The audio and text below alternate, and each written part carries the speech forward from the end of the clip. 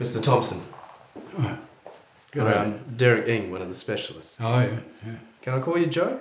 Yeah, yeah, Great. Should we have a bit of a chat? yeah, go for your life. Someone has to. So, Joe, you've been in hospital for 10 days, I understand. Yeah, too right. Well, how long am I going to be here? Sure. No. Look, I'll get to answering that question if I can.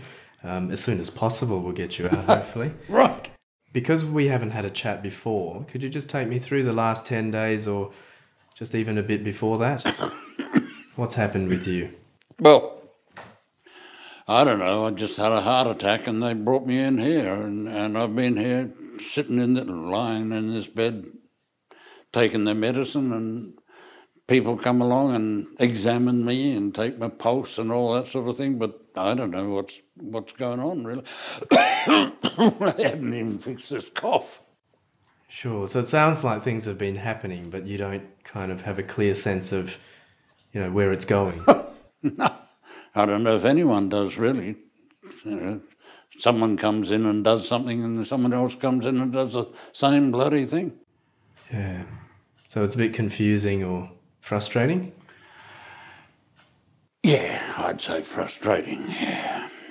So, look, I'm here to help. I'm one of the specialists in the hospital, as I said before, and my job is to try and get you, to work with the team, get you better and get you out of hospital. Oh, when? As soon as possible. Right. All right. I know you'd like to know an exact day.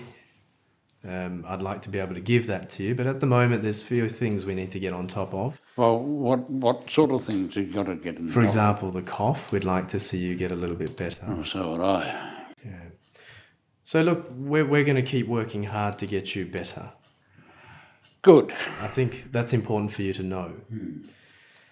The other important conversation is really what your sense of what we should do if your heart gets worse. So I'm not saying it's going to be now, but potentially down the track. Well, how would I know what you should do? I'm a bloody truck driver, not a doctor. What have you got to give me? Sure. So I realise that a lot of people have a sense of CPR. So if you get sicker and sicker. CPR. Oh, that's the stuff where they belt you in the chest. That's right. That works, does it? Well, look, that's a good question. A lot of people think it works, but in the situation where the heart gets weaker and weaker with repeated heart attacks, when it comes down to the point where your heart stops, CPR is not effective. And any other way of starting it? I wish there was, Right. but there isn't. There really isn't. So what else can you do? When it comes time that your heart is not working, we would make sure that you're absolutely comfortable, free of pain. Yeah. And I'm still here? Or at home? Can I go home? Yeah, so these are different scenarios we're talking about. I know it's confusing. At this stage, you are improving and we are going to get you home. Ah, well, that's something. It is useful that we've had a discussion about this. And If I get weaker and weaker, do you want me back in here or can I stay home? I think that's a good point, and we can discuss that. And we have to discuss it with the missus as well. Sure. How about we then get your missus in and we can talk about a plan at home as well?